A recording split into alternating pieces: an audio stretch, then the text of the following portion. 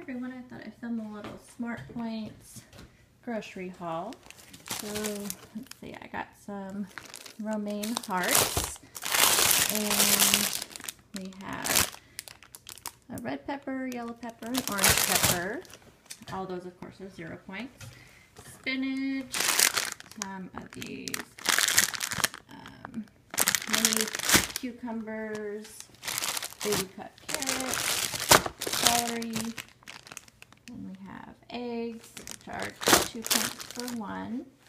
We have the Sara Lee bread, which is 1 point for each slice.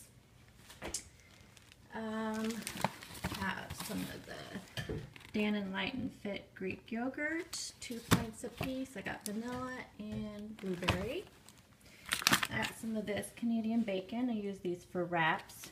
You can actually have up to 5 slices for 1 point, but 3 slices are 0 points. Have some of this Bolt House Classic Ranch yogurt dressing. This is 2 points for 2 tablespoons. Have the Genio boneless turkey breast tenderloins. I did not scan this, so I'm not sure how many points this is, but here's the nutrition information. I have 2 of these Ole Extreme Wellness tortilla wraps. These are 1 point. This is the high fiber, and this one is the spinach and herbs. Got a thing of my fat-free half and half. You can have 2 tablespoons of that for 1 point. We have bananas, sweet potatoes, sugar-free Jell-O, 0 points for that. The chunk chicken breast.